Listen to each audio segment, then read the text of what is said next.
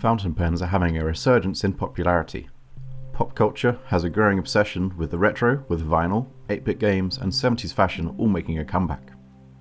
In a high-tech world, where the vast majority of writing happens on a keyboard or touchscreen, handwriting has become something we do to relax or create instead of being a necessity. There's a new generation raised by the computer screen who crave the authenticity of putting pen to paper. Baoers do the job just fine, but when you're taking a break from typing to write for pleasure, fountain pens just have a bit of a sense of the ritual around them. In short, writing with a fountain pen just feels really satisfying. Unfortunately, not everybody has hundreds of pounds to splash out on a vintage Parker 51 or an elegant Montblanc Meisterstück 149. So what's available at a more reasonable price? Luckily, the Chinese factories have got really good over the years at making fountain pens, so I've taken a sample of some of the more popular examples available online. These came from resellers on eBay and AliExpress, and quite often for shockingly low prices. First up are a selection of pens from a company called Jinhao. The Jinhao X450 and X750 are popular choices in the budget fountain pen community and can be found for under £3 each, including delivery. That's crazy when you consider that the pens are made of lacquered brass with metal fittings and come with a refillable ink piston known as a converter. The X450 has an indented grip section with positions for your fingers to sit while writing. I didn't find this particularly comfortable compared with the smooth grip of the X750, which is a very satisfying pen to hold. In fact, I like the X750 so much that I bought two. Both the X450 and X750 use the same nib, which writes quite smoothly and wet. That is to say, it puts a lot of ink onto the page. Jinhao also make a pen that's quite clearly a clone of the Lamy Safari, the original of which is a great mid-budget pen. They call the clone the Jinhao 599.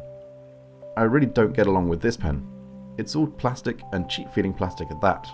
The nib is different to the one used on the previous pens and feels very dry and scratchy. Another well-known Chinese brand is Baoer. The Baoer 388, not to be confused with the Bagger 288, is a clone of the Parker pen, complete with the steel and brass finish and the iconic Parker arrow. It's got a nice smooth all-metal body that's much slimmer than any of the other pens here. The nib on this particular pen is fairly small, and although it writes smoothly, it tends to be a bit dry for me. Finally, the Wingsung 590 is an absolute giant of a pen. It's longer and thicker than the other pens in this group and has the biggest nib. It's all plastic, but due to its sheer size doesn't feel too lightweight in the hand. The nib is smooth, however it's not mounted very sturdily and can easily get out of its correct position. One unusual feature of this pen is its filling mechanism. Instead of a piston converter, it comes with an ink bladder that you squeeze to fill. Out of the box, this bladder absolutely reeked. I'm not sure what type of plastic they made this of, but it had an awful smell that has fortunately dissipated now.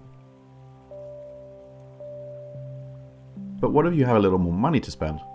I suggest you check out the Lamy Safari or the Pilot Metropolitan, two hugely popular fountain pens available for about £15 each. Personally, I've indulged in the TWSBI Eco, a really cool pen available for about £30. It feels great, writes very smoothly, and it has a fairly unique whole body filling system using an integral piston.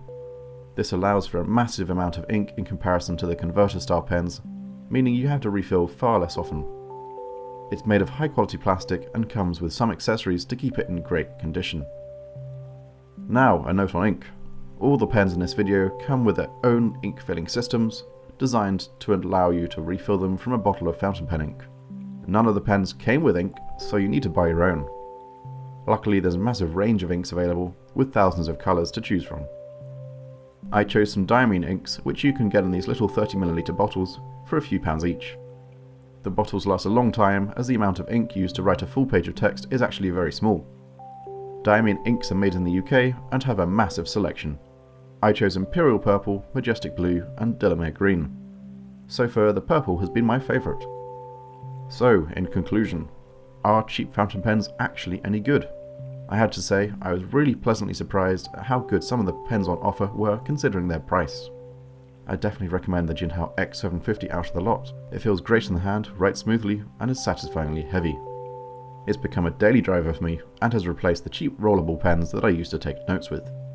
Don't forget to buy some ink too. It'll cost around the same as the pen, however it'll last you a very long time. Thanks for watching. I hope this video has been useful. Please leave a like if you did find it helpful, it would really help the channel grow. Also, if you have any favourite pens of your own, or opinions on the pens mentioned in this video, please leave a comment below.